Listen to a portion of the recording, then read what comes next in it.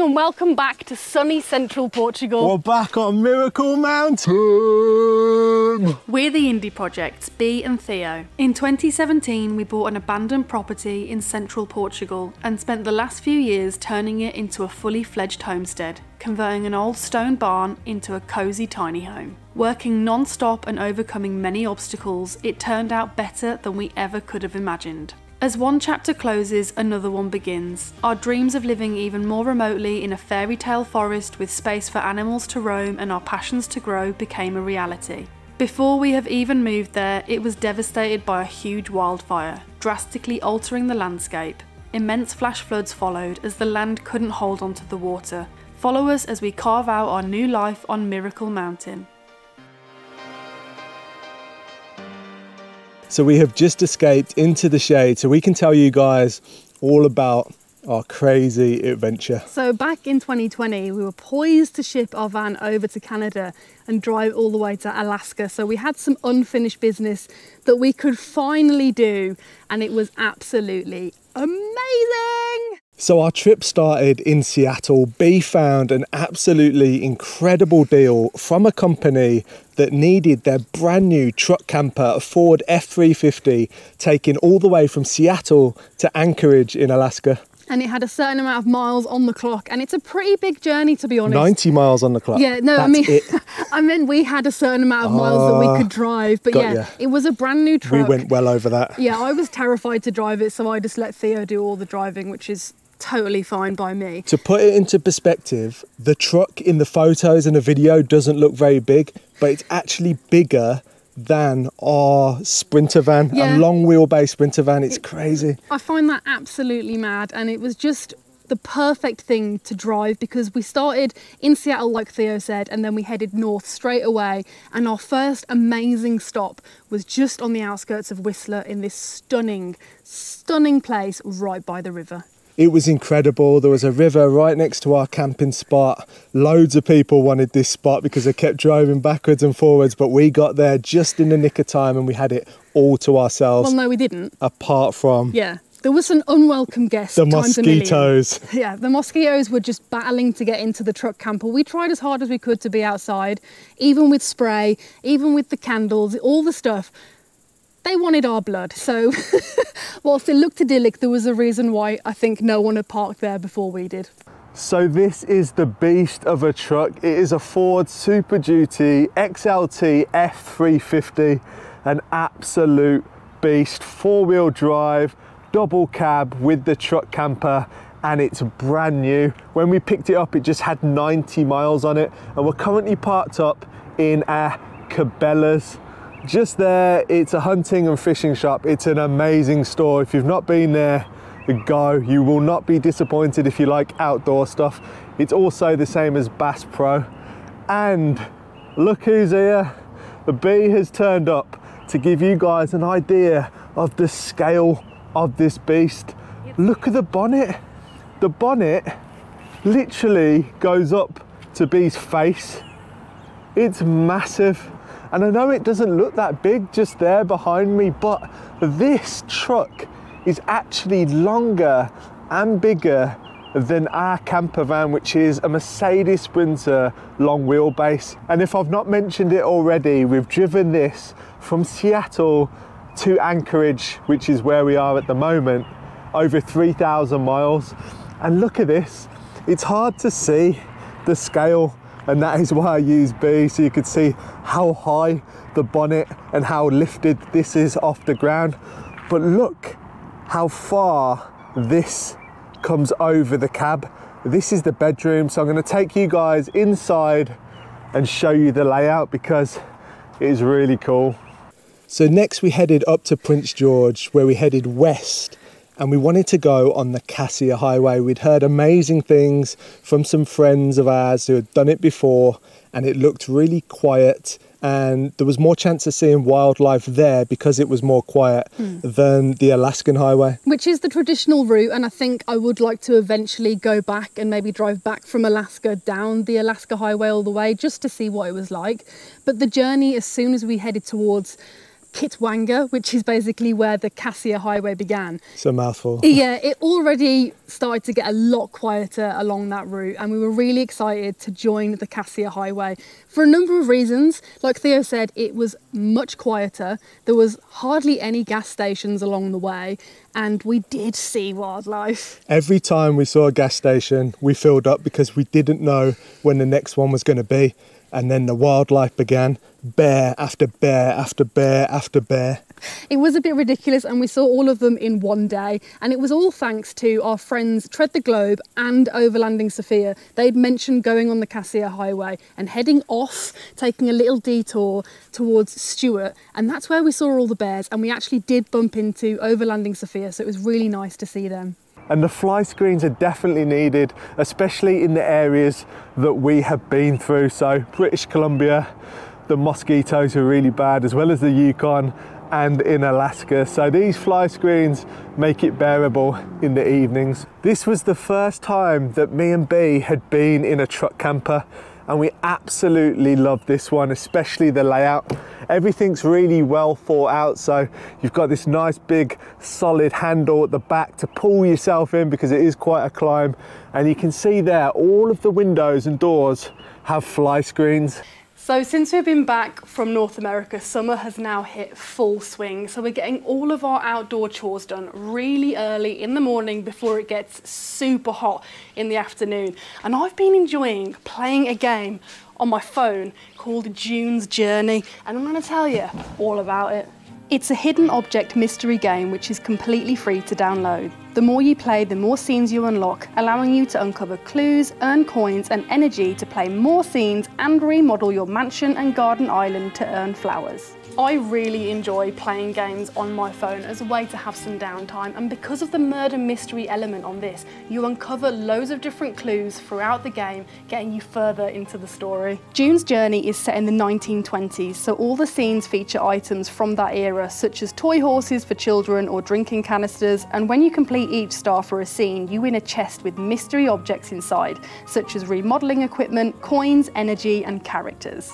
And even better is that June's Journey is a completely free game to download. You can play it on Android, iOS and also PC on Facebook Games. So what are you waiting for? Download the game by clicking the link in the description or scanning the QR code on screen, and let me know what chapter you're on in the comments. So the inside of this truck camper is surprisingly roomy and really nicely done out. I am super impressed. So on the right hand side, we actually have a sofa bed. So if you've got more than 2 people, they can stay in here, which is cool. You got loads of storage up there on the right with my new hat that I'm looking forward to wearing in Portugal. And then on the left here, you can see there's a sliding door. Slide that open and you got a decent sized toilet and shower. It's decent, it's enough to get the job done. It's not massive, but what you expect in a truck camper. Really nice skylight with a fan in there as well. Just gonna shut the fly net behind me to keep the mozzies out. Bee is just lying on the bed out the way so I can film this tour. She's reading, but look at the size. It's really wide because it's essentially a big square box on the side of this truck. And you can see we've got more storage up here. We've even got an extractor fan, a nice 2-burner gas hob. We've got my socks down here next to a tea towel. But you can see there's a storage everywhere. It's really cool. Look at that. Everywhere you look, there's areas to store stuff, which is what you want in a camper van. You got a really nice size sink for the size of the space, to be honest. And then you've got your control panel just there. So you've got your water heater, it's got hot water, your water pump, your lights and your porch lights, your outside lights. And then over this side, we have down here, this is the heater, which works off gas. Super simple, you just turn it to how warm you want it. We've also got plug sockets everywhere, some nice blinds for the window. Look at that, it's really smart, and really everything just works nicely. We got the fridge. It's a really nice big size fridge freezer which is cool. And then we've even got this little curtain that we've used quite a lot in the bedroom area to keep it warm, because it has got down to like minus numbers on this trip. I think -1 or 2. So it has been a little bit chilly on the evenings, and inside we haven't felt a problem. Did you say we've got a heater? We have got a heater. I have explained the heater. It's a gas heater. It's good. It works. It does the job. I prefer a diesel heater like we have in our van. It gives off less condensation and stuff like that, but this does the job. I forgot to mention there's 2, I think they're max air fans or something like that. That one definitely is, and you can get a really nice circulation and through breeze with both of these on, turned on. Well, this one doesn't have any power to it. It's just like a manual lift up, but if you lift that up and turn that fan on, you can get a really good through current. And then look at the size of this bed. This is massive, and either side of the bed there's like another foot of storage, and each person has their own little cubby hole to store stuff, which is amazing. And then on this side, more storage for clothes. You can actually hang stuff in there. And blinds. And blinds, yeah. I showed them the blinds. They're really cool. They're nice. They're good, but they're not blackout blinds, and it currently doesn't get dark here at the moment, so that can be a problem. And Bee got herself an eye mask. How cool is that? So yeah, I'm sleeping next to, what is that meant to be, a fox? But overall, this truck camper is actually really, really cool. I was pleasantly surprised. It is, however, a little bit thirsty on fuel, as you can imagine. So this takes gas, it takes petrol. I was surprised. I thought all of these big trucks were diesel, but no, it is a brand new truck, and obviously they're trying to phase out diesel. So this is petrol, and we're currently on the whole trip, we've got 10 mpg. Not great and very expensive, especially coming through Canada, but overall it wasn't too bad in the end, and it was well worth the money for the fuel, for the experiences that we got to have in this truck. Finding amazing park ups in the middle of nowhere was no hassle at all. It was actually, sorry to butt in, but I remember the one night that we saw all the bears. It was literally every 5 minutes there was a black bear at the side of the road, wasn't there? Incredible. And we decided that we were going to park just off the main road in a nice little area by the trees, so we could just hop on the road again in the morning because it was quite late. And just about a kilometre away from there was a black bear at the side of the road, so we were on red alert. And when we pulled into the spot, there was a fresh pile of bear scat. So that evening I spent a lot of time staring out the window, because it was also in June. It didn't really get dark that much, did it? So we were nice and high up in the truck camper. It didn't get dark, and it had plenty of windows, so it was almost like we were in a hide where we could just keep the windows open, well, the blinds open, and just look out for hours on end over the most amazing scenery. And if we went into detail about everything that we did and we saw, this video could go on for 5 series. It really could. And the thing is, it was hard to go to sleep because the sun didn't set, and there was the possibility of seeing amazing things outside. You really didn't want to miss anything, but obviously you do have to sleep, so we did dedicate a few hours a night to actually sleeping before hitting the road again. So we were driving 10 hours a day, pretty much every single day, and we love driving. That's why we used to live in a van, and we've seen some incredible things all around Europe.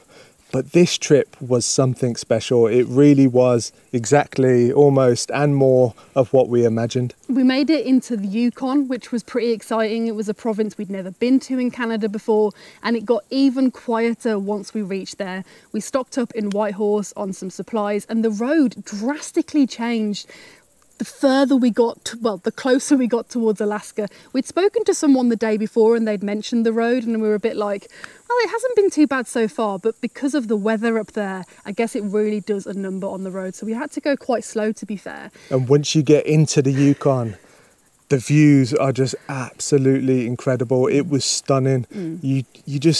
It was hard to take in. It was unbelievable. It really was a stunning place. And that means there was lots of rivers, there was lots of lakes, and the fishing got better and better. And I even managed to catch myself a really big lake trout. that he did release and put back in the lake. It was catch and release only, so I let it back, but it was a monster. We spent our first night in Alaska at a really cool free campground, which was kind of hard to believe, and it even had free canoes with life vests to take out onto this beautiful lake, which we did. It was really nice to canoe together. I was a little bit apprehensive because I don't take directions very well, especially from Theo. There's something in my brain where if he tells me what to do, I'm immediately like, no, I want to do the opposite, but I did listen to him. Theo is a canoe master and we did very well. We didn't get lost on the lake. It was really fun, actually. And that particular lake was full of pike, so there was people out in boats and fishing off the shore to try and catch themselves a pike. I've caught pike in the past in Finland and Sweden and Norway, but I didn't manage to catch one that was in Alaska. That was, as I said, so it was just the crossed first over night. into Alaska. Yeah, and then from there we carried on in towards Alaska and decided to head into Valdez, which we'd never been to before, but it looked absolutely amazing. And even though the weather was quite miserable when we were there, it actually added to the experience. It was a beautiful mountain village that had a fjord running right into it, snow-capped mountains, and there was so much wildlife, it was actually kind of hard to believe. Yeah, Valdez is a really good fishing village atmosphere. It really reminded us of northern Norway, didn't it? It did feel like Norway, and it was so cool to look out of the window of the truck camper and see sea otters eating, sea lions, seals. There was the possibility of bears. We didn't see any bears there, but we did see something that I still can't quite believe we saw, and it was 2 eagles doing a mating ritual from what people have told us, and it was absolutely stunning to see. Oh, there's a fly trying to get in my face.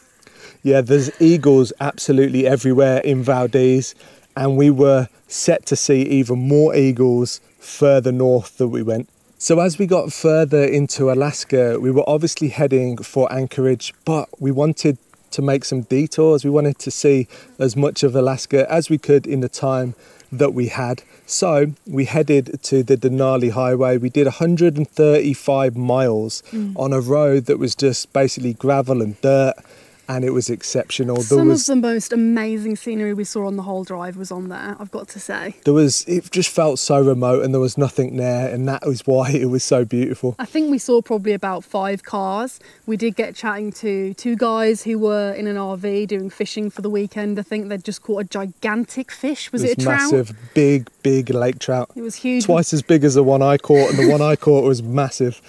But it was such a beautiful road, and I'm really happy that we did get to drive along it because it was different to what we had originally planned and got us across and then onto the main road towards Anchorage, which is where we needed to go. And soon after that, we saw a beautiful moose just on the side of the road grazing. Shortly after that, it ran across the road. So a lot of seeing wildlife on these trips is all just down to timing, being in the right place at the right time. After we left the Denali highway, we got onto the main road all the way down to Anchorage, and we saw something there that, to be honest, was not what we ever thought we would get to witness. I've been looking at fishing spots around and in Anchorage, and there's this place called Ships Creek that I found online. So we went down to check it out, and I thought, there might be a couple other people fishing down there. I literally remember you saying, we drove over the bridge and Theo was like, there might be a couple of people. And when we saw what we saw, we were just hundreds. Like, our mouths dropped over. Hundreds of people lining the bank of the river that meets mad. the sea, trying to catch themselves a salmon because there was actually a fishing derby going on there. So a big fishing competition. I think you can win $10,000 for the biggest salmon of the competition, and you get yourself a gold nugget as well. So obviously... It's just a random gold nugget. It's just so weird. So obviously there was a gold nugget involved, so I had to take part. So I went down there for a couple of nights. And we won a gold nugget, no? We didn't. But I did catch a salmon, which was incredible. So I went down there for a couple of nights on my own and stood in what I can only describe as the stickiest clay It was like a mud. mire. It was ridiculous. I was stuck in the mud basically for hours on end, trying to catch myself a salmon along the bank, with loads of other local Alaskans, which was really nice because I got to know the locals, and they nicknamed me Portugal basically, and they'd see how I was doing. So it was a really nice vibe down there. And I actually caught a salmon on the second day, and the guy next to me screamed, "Fish on!" And I was like, "Oh, this is it. I've got the salmon." I brought it right up to the surface. I managed to get it to the bank, and then it came off the hook, and it was devastating. And yeah, you can imagine I was like, and everyone just let a big sigh, like, oh, well, I was the fish relieved. is gone. I was actually applauding the salmon, so you know. Yeah, so anyway, so I got the best of both worlds. I caught a salmon, but I obviously was getting on a train the next day and had nothing to do with the salmon. So I would have gifted the salmon to one of the locals that I got to know, who I was fishing next to. But yeah, it was a really good experience to do, and very bizarre with all the trains and the noise fishing in downtown Anchorage. So after we dropped off the truck camper, we needed to make our way to Seward, and it was a bit of a random reason why we were going there. Our original plan was to explore Alaska for a little bit longer, but unfortunately we couldn't find any good priced vehicles. It was very, very, very, very expensive. Like, we're talking $3,000 or £3,000. Yeah. So that's probably like nearer $3,700, maybe more, for 2 weeks to extend our trip in Alaska, just to explore more car. of Alaska, just for a hire car. And then we'd have to pay hotel fees, obviously the fuel on top of that. We'd already paid £1,500 in fuel for the truck camper, because it was a proper... The F350, she was a guzzler. She got us where she needed to, but she liked to drink fuel. That's a lot. I think when we filled up in Canada, it was $300 Canadian dollars a tank. So very expensive. So this trip, it wasn't planned, was it? Well, no. Once we dropped it off, we were kind of just going where we could. We were going with the flow, and we just thought, what's a good way to see more that we haven't done? And I randomly mentioned, oh, maybe we could like look up a last minute cruise. Neither of us had ever been on a cruise before. Theo, we both laughed at it to begin with, because we were like, I don't know if I want to do that. But then the idea of going along the Alaskan coastline was really, really appealing, because there's areas you can't get to by car. Yeah, I was just going to say, there was loads of places on the way up that we wanted to visit, but obviously you could only get there by boat. Or you'd have to pay to get a better look at it. So we just thought, let's work it out. When we're thinking about a budget, staying on a boat for a week with accommodation, food, fuel, and all of that stuff covered, it worked out so cheap. So we ended up jumping on a cruise from Seward all the way to Vancouver. But that's the beauty of travelling kind of on a whim, not really knowing what you're doing next. Because the reason we got this cruise with Norwegian, it was the Norwegian Jewel that we were travelling on. And the reason we got it for so cheap is because we were almost probably some of the last people to buy tickets. I think we booked it about a week before it was due to leave. And we just got an incredible deal. And it was so much better than I expected. Hang on a second though. You haven't let me finish where I was trying to say we had to get to Seward from Anchorage, and we didn't have the truck camper anymore, so we were looking into different ways to get there. And there is the Alaska Railroad, which I think a lot of people know about because it takes you through absolutely stunning scenery. So we decided to go on that, and the train left at really, really early. I think it might have been before 7 a.m. I can't quite remember. I think it was 6:45. So it was very early, and it wasn't like any kind of train we'd ever been on. So the battery just overheated in the camera, but we are back. And basically, my idea of going on a train, when Bee mentioned it, I wasn't super stoked, because my idea of trains was getting on a train in Birmingham and going into Birmingham city centre. It just wasn't very nice. This train, however, was absolutely next level, and I definitely recommend it. It was more of like a sightseeing tour, and it was great that they took our luggage and put it on there and then took it off for us right at the end. And the views were insane. We saw things that we never would have seen if we'd been in a vehicle. We drove Eagle Alley. Yeah, we drove through areas where cars couldn't go, and just as we got towards Seward, there was a place called Eagle Alley where there was tons of bald eagles. I think we saw 15 eagles, bald eagles, in a row. We saw a bear, and we saw a couple of moose along the way as well. Seward was a really cute town, and it had loads of stuff to see and do, and we stayed there for 2 nights before we got on the boat. yet again, I really wasn't sold on the idea of a cruise. To me, a cruise ship was all dress up fancy and that kind of thing, and that's not really my style, as you probably know if you've watched the channel by now. But I had an absolutely incredible time, because driving all the way from Seattle to Alaska and doing loads of adventure along the way was quite tiring. So it was really nice to go on the cruise, relax, eat all the food that we could, drink all the drinks that we could, because everything was included. And we spent most of the days in the spa watching whales from the ship, which was just absolutely incredible. We also got to see loads of beautiful coastline. We stopped off in a few places. I'm trying to think of them now. There was Hubbard Glacier, Icy Strait Point, Skagway, Juneau, Ketchikan, and I think that was it. And we ended up in Vancouver at the end. So there's a little travel hack for you. North America can be an incredibly expensive place to travel if you're staying in hotels every single night. It's hard to find a cheap one, especially last minute. But this way we got all our drinks, all our food, all of our accommodation. We did pay a little bit extra to upgrade for the spa. We basically had the spa to ourselves pretty much the whole entire trip, which was so nice. We had a sauna. There was like a women's section, a man's section, and then like a joint couple section with these really nice ceramic heated seats that you could lie on and just look at the icebergs floating past. It was unbelievable. It was a nice way to relax before getting back to farm life, basically. And it's good to be back, but it definitely was a really nice, relaxing time. We were both really missing the animals, and unfortunately on the way back, that's when Theo got his back issues, because we were on a flight that was so cramped. I don't think I've ever been on such a cramped plane, and it was very uncomfortable for 10 hours. And by the time we got back, Theo's back was just had enough. I feel like tall people should get free upgrades. It should just be all tall people for free in business class. I just think, how about they just give you a little bit more room? Because they're not cheap. After all, flying is very expensive. So after being sardines, Theo's back completely gave up.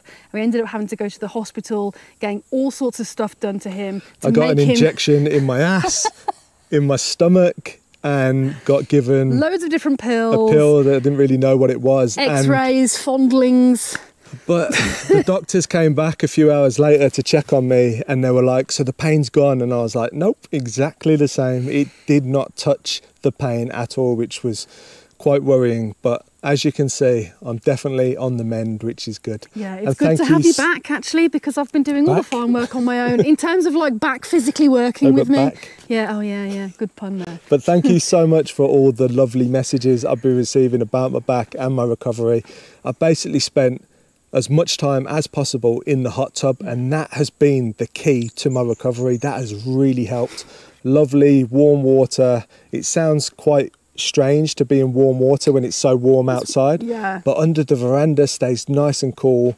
I'm sitting in the hot tub just feeling so grateful that this is my life, because when I'm sitting in the hot tub and I'm overlooking the lake under the veranda on a beautiful sunny day, it feels like I'm on a holiday, but I'm not. This is where I live, and we're so grateful for that. No more thrice times in the hot tub.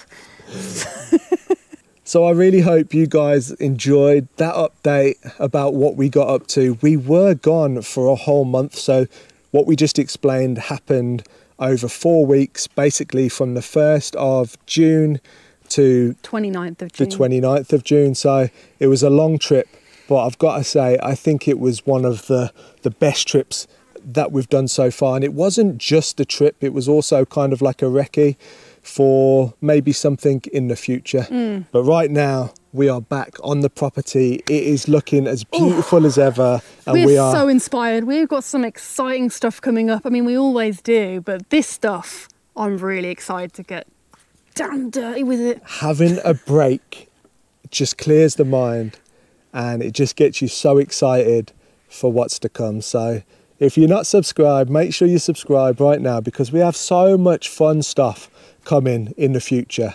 And once the weather cools down a little bit, we have a really cool project on the way. So thank you so much for watching today's video. I hope you enjoyed it. Let me know in the comments what you would do if you were going on a road trip from Seattle all the way to Anchorage, because I'd love to hear what you're getting up to. And maybe you've done it yourself. So exactly. Yeah, it'd be cool to hear. Tune into the next video, because we're going to show you how the animals have been getting on and how all they are. So we'll catch you on the next one.